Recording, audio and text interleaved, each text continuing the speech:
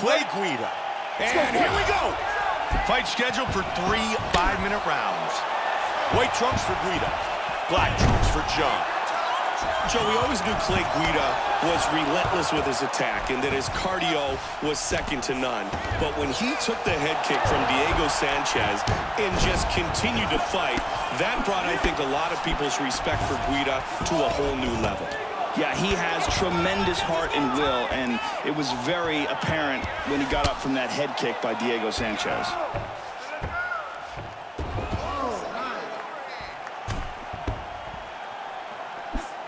Solid jab.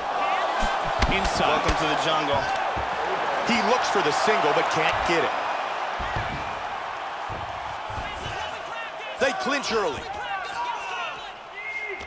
He's got double underhooks. Guida's earned that underhook. He's fired up. Looking to attack that arm. He's got his arm trapped in between his legs. Looks like he's got that armbar locked in tight. He's in big trouble. Looking for the finish. He got him. It is all over. Great job in getting this fight to the ground quickly and getting an early submission.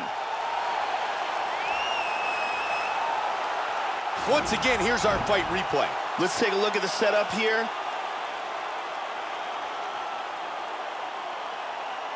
And here we see it from another angle. Beautiful technique here. And the tap.